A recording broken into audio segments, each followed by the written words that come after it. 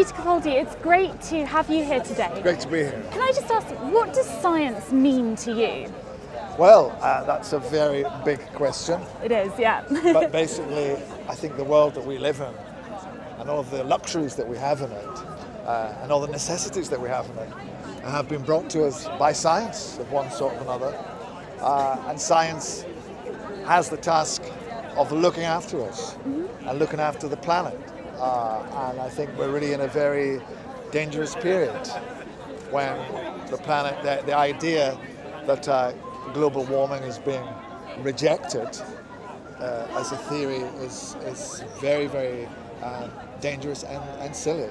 And I think anything that can draw more attention to science and to its role in ultimately protecting the planet and us is good. So that's why I'm here.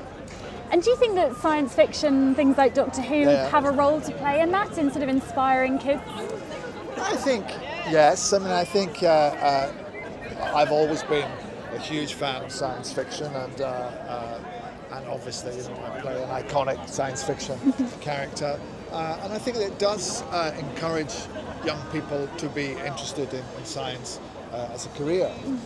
But also, it's interesting to know about the world and the cosmos, and there are so many fabulous ideas in science that are just great for storytelling.